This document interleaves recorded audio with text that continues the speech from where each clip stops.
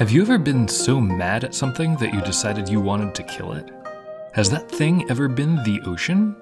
If you answered yes to both of these questions, then you have a lot in common with the daughter of Yan Di, China's flame emperor. This week, we look at what I believe is one of the most important Chinese myths, and its genuinely surprising moral implications. Join me, Jaer Christie, as I explore the hidden legends that shape the world on the Mythographist, Myths of Mainland China. A note before we get into the story though, the name of Yan Di's daughter is Nuwa, which sounds the same to English-speaking ears as the goddess Nuwa, and this confused me to no end for a while. But these two characters are not the same, they never have been, and this is obvious for native Chinese speakers.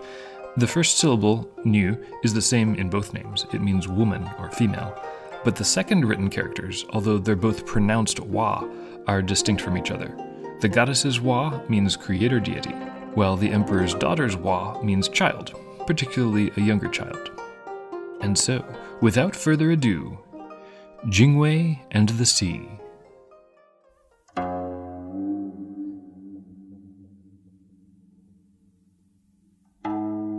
Long, long ago, in the lands by the western mountains, lived Yan Di, the flame emperor. He was conceived when his mother touched a dragon, and the dragon's spirit was in him from the day of his birth until the day he died. A fierce warrior and a bold leader he was, and all people now regard him as one of the forefathers of the land. Now, Yan Di has a child, his pride and joy, a little girl whose name is Nuwa. More than anything, Nuwa loves the sea. She plays on its shores, she lies on its beaches, she swims in its waves and dries in its winds. She runs with the little birds that flee the crashing breakers, she digs after the burrowing shells and spindly crabs that hide from passing shadows. But there comes a day when she grows careless. Perhaps the current is stronger than she realizes, or perhaps she is more tired than she knows, perhaps her protectors lose sight of her in her playful mischief, or perhaps a spirit of the sea is spiteful towards her for an unknown wrong. Whatever the reason, poor Nuwa is pulled beneath the waves, and there she drowns. Her father Yan Di is sad beyond all consolation when he learns of her death. He takes out his boat and rows up and down the coast, hoping to find some trace of his dear daughter. But though he searches far and wide for her body, he does not find it. But his search is not completely in vain, for finally he does find something. It is a soft light, just below the face of the sea, and when he nears it, it draws near to him and follows him to shore. Yan Di keeps it, for he knows it is his daughter's soul, and he seeks to learn from every sage and text what he can do for her. He need not worry, though, for when the time is right, Nuwa's soul transforms of its own accord. It sprouts wings and a white beak. It grows black feathers and red feet, and finally it takes to the air in flight, a girl reborn into a bird. As she flies, she cries a cry that sounds like Jingwei, and it is from that cry that this new bird's name comes. Jingwei is a seabird, but she has not forgotten her past, nor the coldness with which the sea took her life. And so, though as a girl she loved the waters, now she hates them. And Jingwei vows to the sea, "Since you stole my life away, I will fill you up with sticks and rocks until you cease to be." The sea laughs at her, and its waves crash mirthfully on the rocks. "Foolish girl," it says, "it will be 10,000 years and 10,000 more, and still you will not be able to fill me up." But Jingwei will not be deterred. "No matter if it takes 100,000 years, or 1,000,000 more, O sea, still I will have my revenge on you." Jingwei takes for her husband another bird of coastal lands, a sea swallow, and together they make their home on the mountain called Fajiu in the north. Their children can be seen even to this day. The males resemble their father, but the females take after their mother. And, even today, the Jingwei bird carries pebbles and twigs in its mouth and drops them into the ocean, for she remembers her past. Still she bears her grudge against the sea, and all her sons and daughters follow her. And someday, in the distant future when all the seas are dry, we shall know that Jingwei is triumphant in the end, because she persists. So what can we learn from Jingwei? When you are faced with a task that seems as impossible as filling up the sea with tiny stones, do not give up. Be tenacious, be courageous, and though it takes 1,000,000 years, or 1,000,000 more, perhaps you will succeed.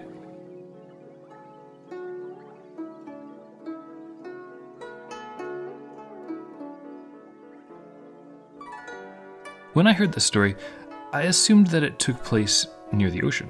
China has a lot of coastline, and in my mind's eye, I think I saw islands in the distance.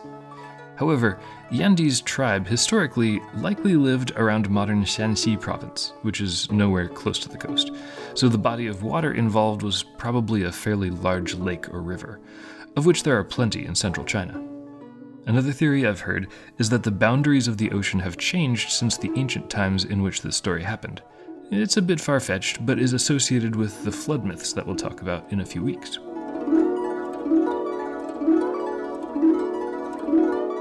Jingwei is one of the most well-known folktales in China.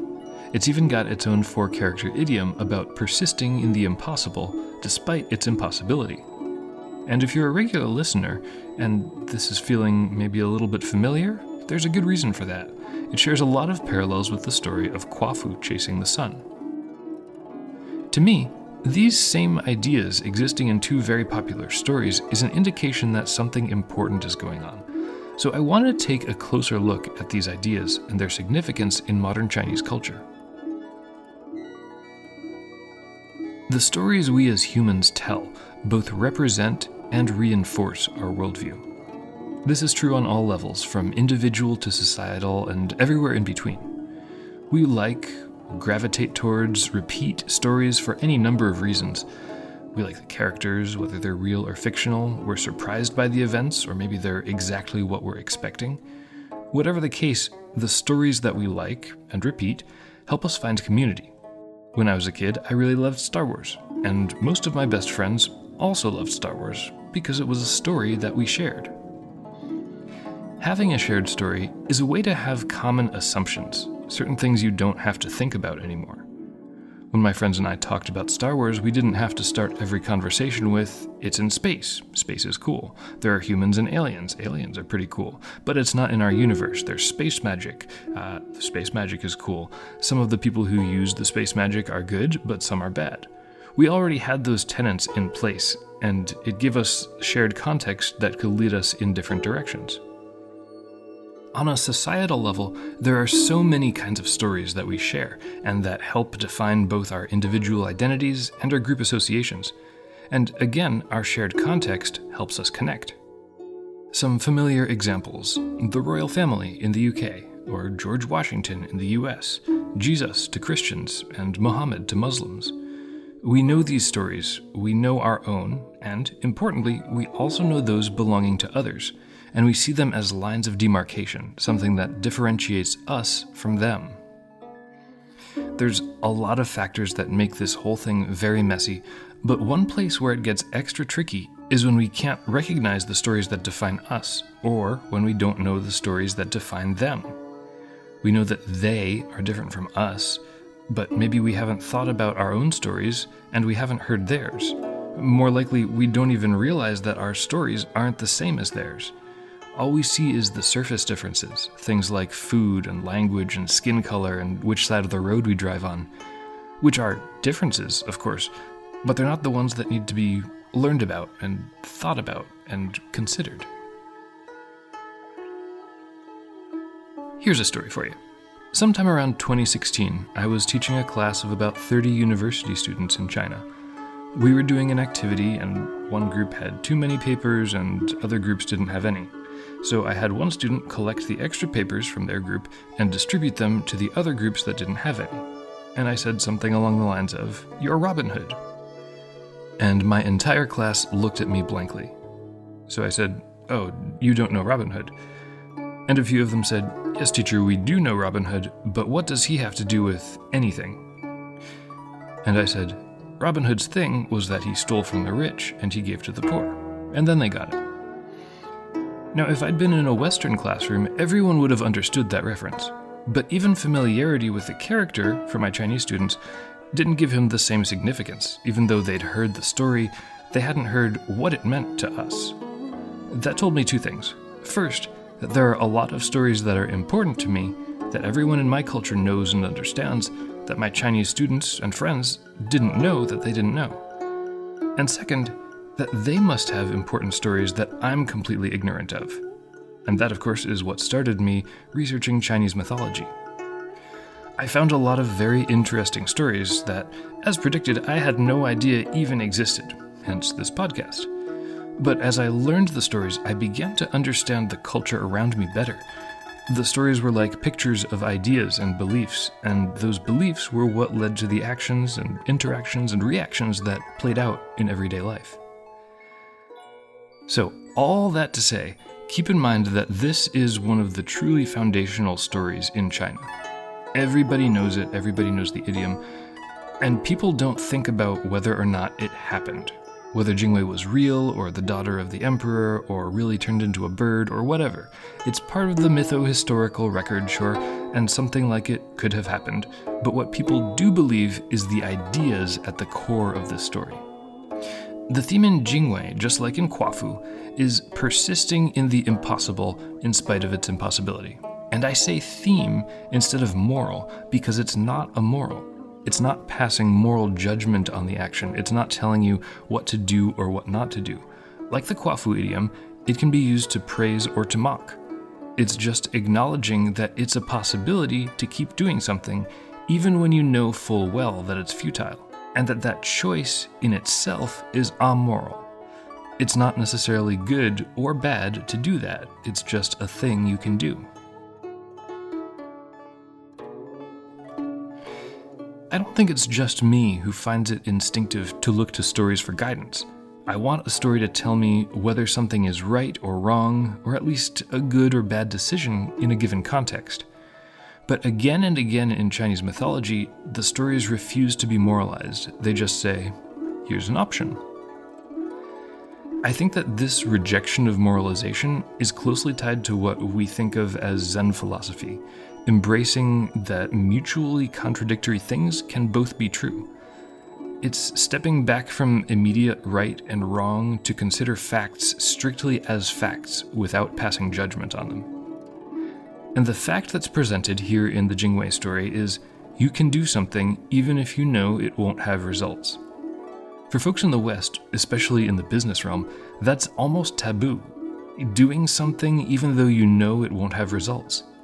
Even with hobbies, we often feel pressure to do something with them, to be more productive in our time, and to find a new hobby if this one isn't productive enough. And I'm definitely not saying that this attitude is absent from Chinese culture, because it's absolutely there too. But again, this very important story presents the option. Paradoxically, making an action's results amoral might actually free you to make a more moral choice. What if you believe a certain course of action is the right thing to do, but you know it won't have results? Well, if results aren't driving your decision-making process, I'll leave you to think about that. So, is it a good idea to spend your time and energy on something that you know won't pay off? Instead of immediately answering yes or no, try incorporating this secret third option into your list of responses. It is intrinsically neither good nor bad. It's simply a thing you can choose to do.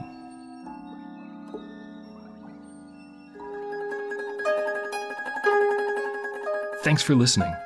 This episode of The Mythographist was written, narrated, and produced by me, Jaer Christie, with research by myself and Elena Tung, and music by Xiaoqing Luna Li. If you liked this episode, stick around because there's lots more where this came from. Subscribe to get notified automatically when the Mythographist updates, and be sure to check out the rest of the episodes on your favorite podcast platform or on YouTube. Finally, if there's a story that you grew up with that has shaped the way you see the world, I'd love to hear it. I hope that this episode in particular has convinced you that the more of each other's stories we hear, the more we'll understand each other, because we can't learn if we don't listen. Thanks again for listening, and I'll see you next time on The Mythographist.